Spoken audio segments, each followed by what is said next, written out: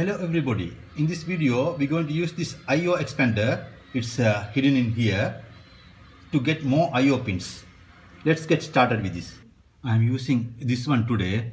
Actually in the LCD display there are nothing here, and this one there's the chip here. This chip is same as this one.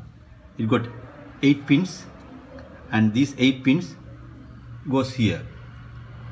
So we can save the pin. The wiring connection is here. SDA to B7, SCL to B6, ground to ground. The VCC, if you connect to 3.3 volt, we get 3.3 volt IO pins. If we connect to 5 volt, we get 5 volt IO pins. And we zoom in.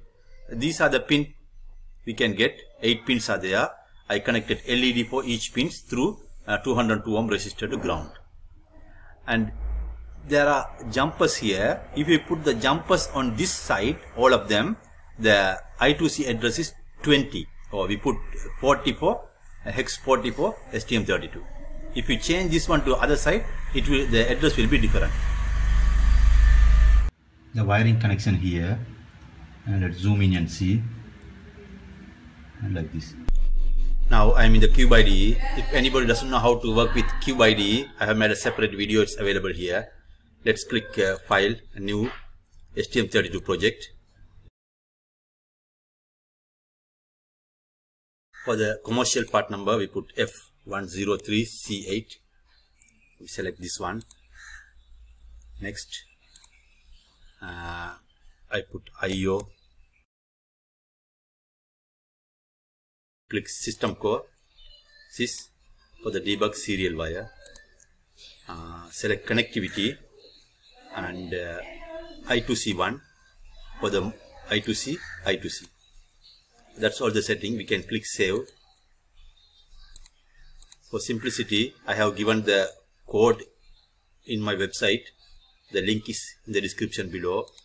This is the one. Diagram is here. The setting is here. The CubeIDE code is here. For the user code 0, we copy from here until user code end 0. We copy and we paste in the same place in the CubeIDE. Go to user code 0 is here. We paste it.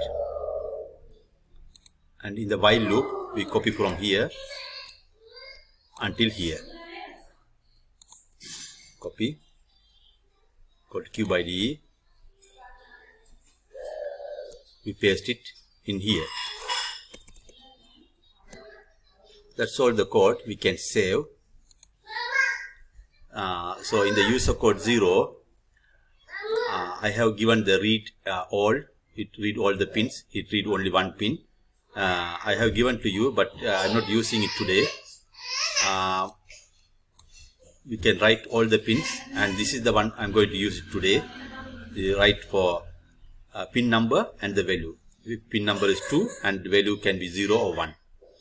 And toggle also there. We will use it later on.